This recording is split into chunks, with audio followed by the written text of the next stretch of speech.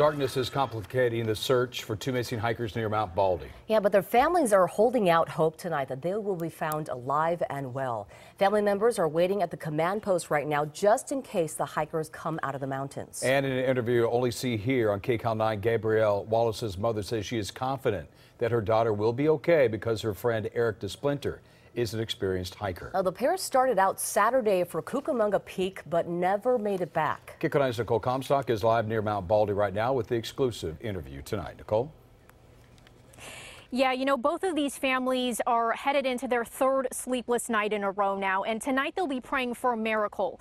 They say because Eric is such an experienced hiker and because both of them had so much gear on them, they don't think they're simply lost out in the forest. They think they're both most likely injured and need help getting back to safety.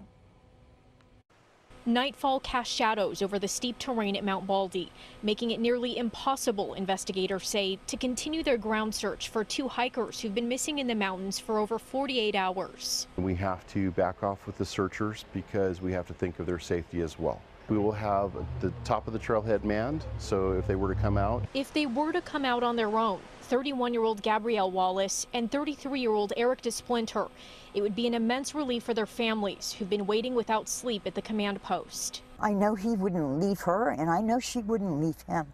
Gabrielle's mother, Brenda Wallace, she says Eric is her daughter's boss at work, that Gabrielle just purchased all of her hiking gear for this particular trip with a big group of their friends. The two separated from the group and never made it back to their car. I thought maybe she tripped and broke her ankle or something. Maybe it slowed them down to a crawl and he's trying to help her get down.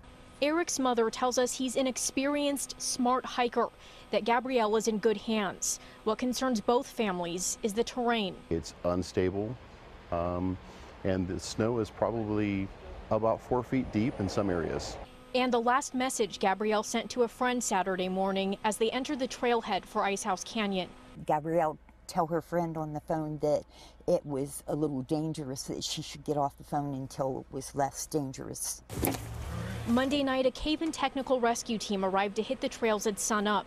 This worried mother is pleading with them to also bring search dogs out.